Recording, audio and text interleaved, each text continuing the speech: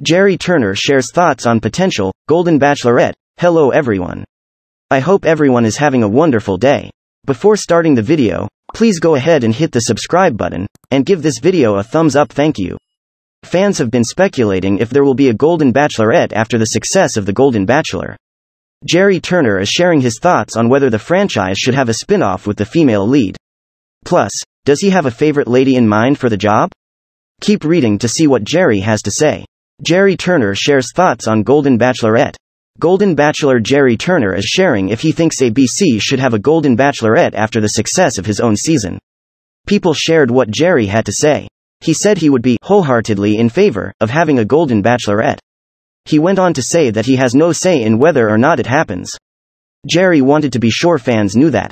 He said, "I have no say in it, just to be clear, but I think it would be exciting because it's going to continue the theme that we've started of being hopeful and being visible at our age. So hopefully it happens." While he wants to see the female version, Gerry would not want to single out just one of his ladies to be the first lead. He started his own season with 22 lovely women. He said there was no way he could single just one out. Gerry said, "Each one of them has a certain personality that would make a show interesting and charm, and they're all intelligent, so there's no bad choice." There are several of Gerry Turner's ladies who would not turn down the role of a lifetime. Many have expressed their desire to be the first ever Golden Bachelorette. In fact, one of Gerry's latest broken-hearted ladies has said she would not turn down the role either.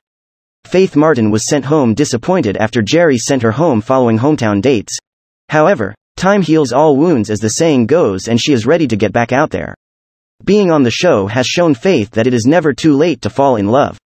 She said, "It's like they're matchmaking gods or something, because how do they put so many people in a situation where they are compatible and can find those feelings and actually find love on their shows?